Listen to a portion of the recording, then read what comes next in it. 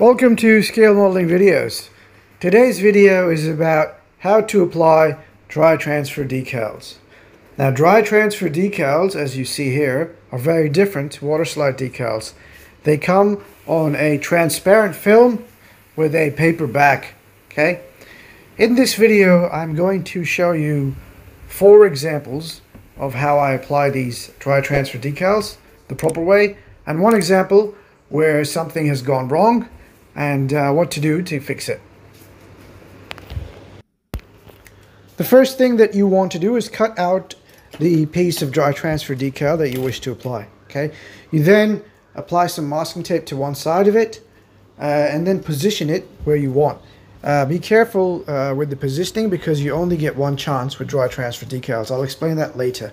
Okay, once you've positioned it, right, like I have here, then apply masking tape to at least 2, or in my case I've applied it to 3 sides of the dry transfer decal. Okay, as you're seeing here. Once that's done, I like to take the back of a paintbrush, which is nice and round, and then rub it on the decal. Okay, you keep rubbing. This is in ×1 speed, so you can actually see how long it generally takes to apply one of these dry transfer decals. Okay. Now, something which I said earlier is that you only have 1 chance with dry transfer decals. If you apply them in the wrong spot, you'll have to sand them off. Okay, because they damage the paint underneath and they don't come off easily without really scraping at them to get them off, unlike with water slide decals. So be careful where you apply them because, like I said, you only get 1 chance. So this one, once I've done rubbing it with the paintbrush, I then use a Q-tip to rub it again. Okay, as you're seeing here. I'm just going to let the video explain further.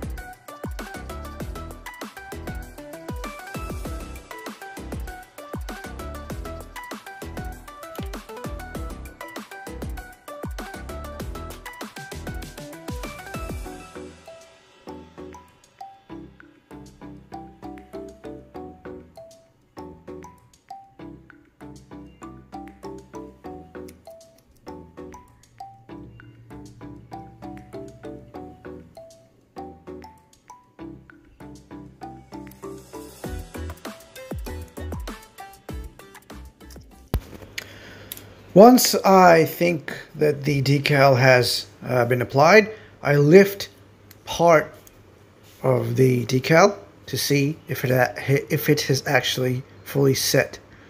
And as you can see, when I lift this, the decal has been applied to the paint and none of it remains stuck to the transparent part.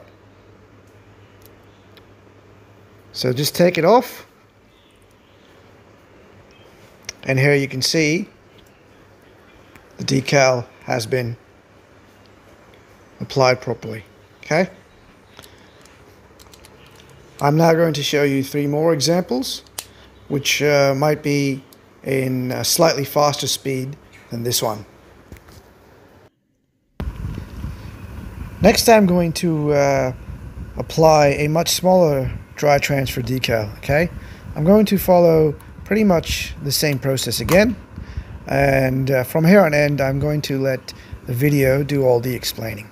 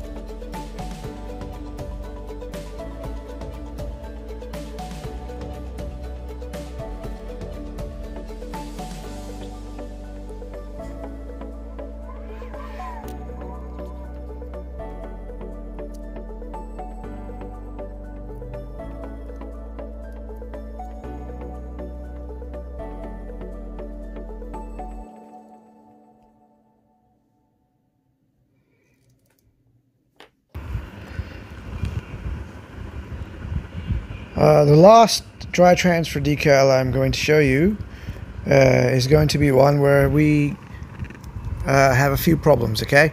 So firstly, I'm going to apply the dry transfer decal just like I've applied the others, using some masking tape.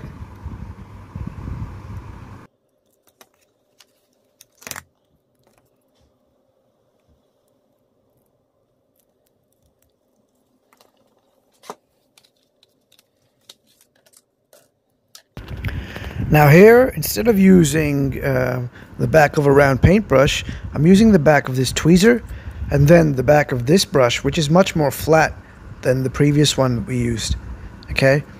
And you will see the difference in the final result that we're going to get.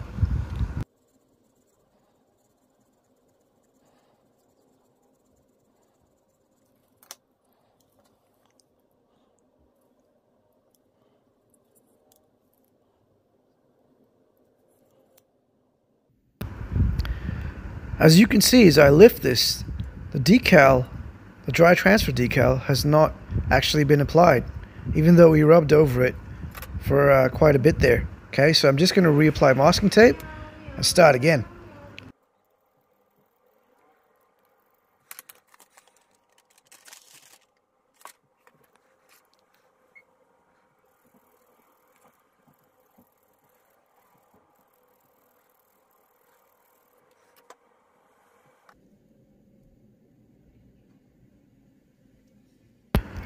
Okay, I'm going to lift it again for a second time, and as you can see, it still hasn't been applied properly. Okay, so the point I want to make here is you really have to rub it for quite a bit of time, okay, to ensure that it has been applied properly. And you lift the transparent film slightly to see if it's been applied properly. Okay, now here I'm finally using the brush that I've been using before, and we'll see what happens next. Okay, so I'm going to lift it again, but because I didn't rub sufficiently with that brush, some of the dry transfer decal still hasn't been applied.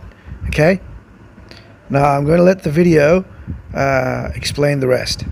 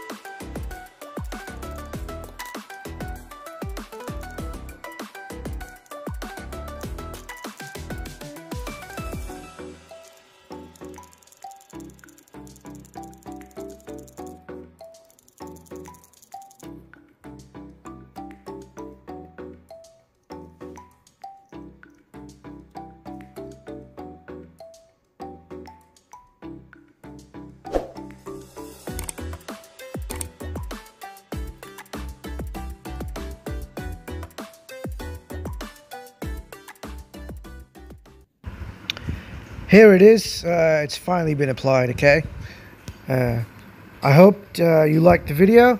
For more videos like this, please subscribe to my channel.